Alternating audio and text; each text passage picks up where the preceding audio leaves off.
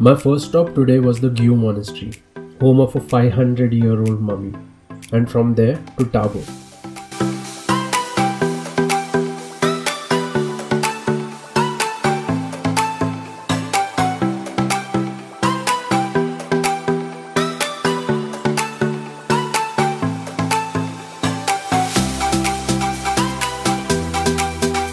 Oh look, my first water crossing on this trip. No wait, that was Pune.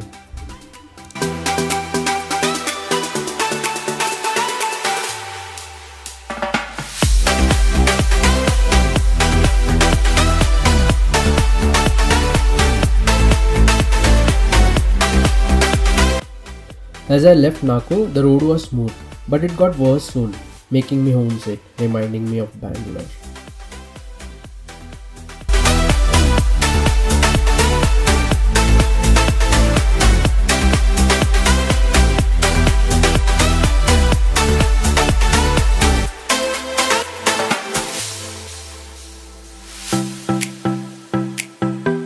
With the mountains for company though, the landscape remained beautiful throughout.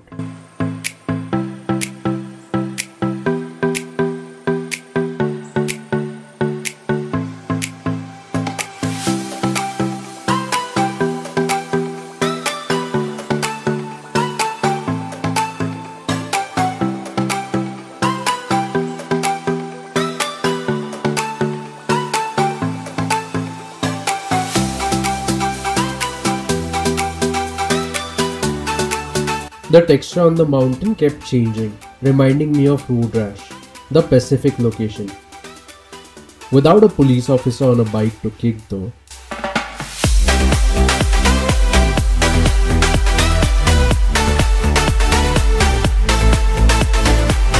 I reached Sumno checkpost in an hour. It was the meeting point of the rivers Parchu and Spiti. They took down my name and vehicle number at the checkpost and I continued ahead.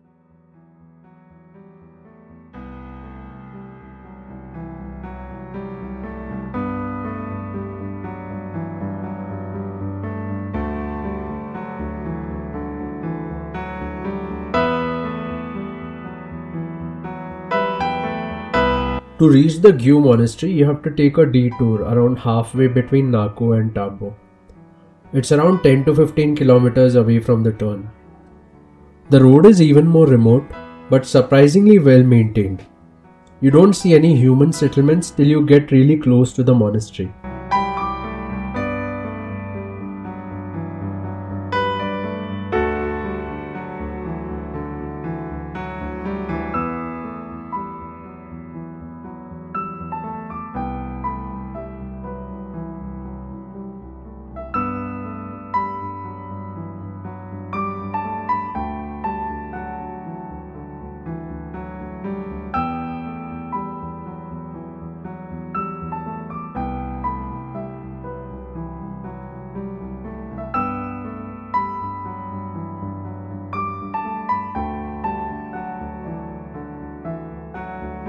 This is the new monastery that they are constructing.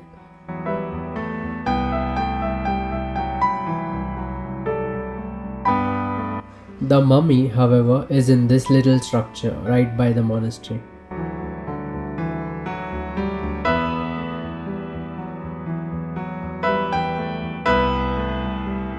The place had some eerie vibes because of the presence of the mummy and absence of people, and I blame Brendan Fraser for making me feel that way. मेरी mummy याद आ गई.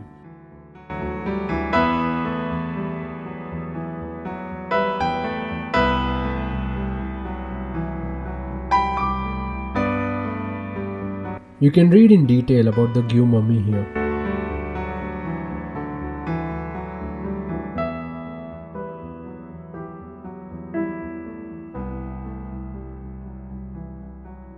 As I prepared to leave, I met this person visiting the place. His name's Sunil, he's from Bangalore, and he was riding a bicycle from Shimla through Spiti all the way till Manali on his own. Inspirational story that. His Instagram handle is in the description below. Do give him a follow.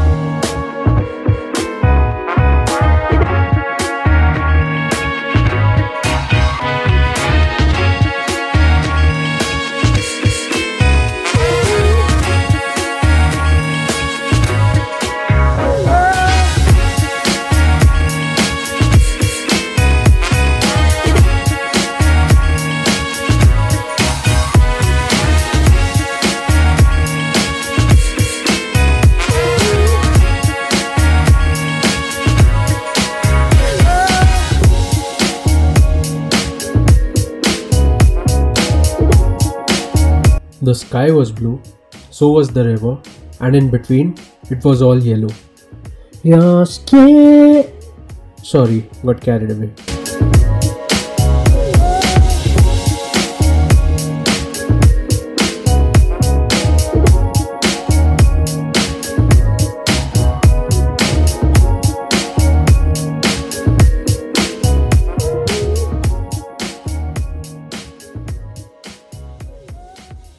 I reached Tabo and found a hotel called Siddharth Guest House.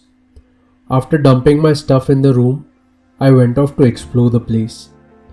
There are caves in the mountains near Tabo, which were supposedly used for meditation by monks during winters. The place provided a magnificent view of Tabo village and an amazing sunset too.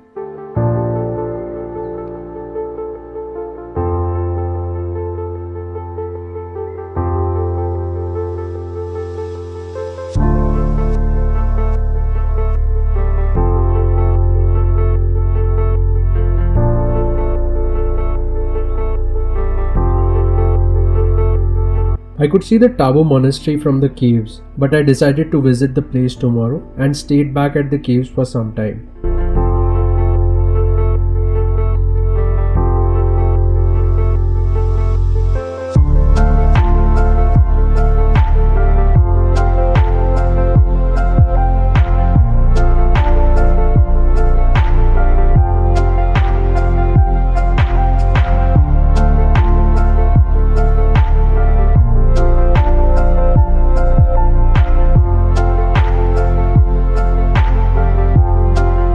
I started walking back to the hotel, and on the way, I made new friends.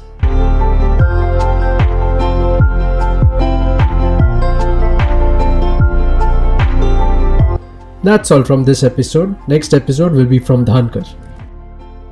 Drop a like and a comment if you enjoyed the video, or dislike if you didn't. Share with your friends and subscribe to the channel for more of the Spiti ride.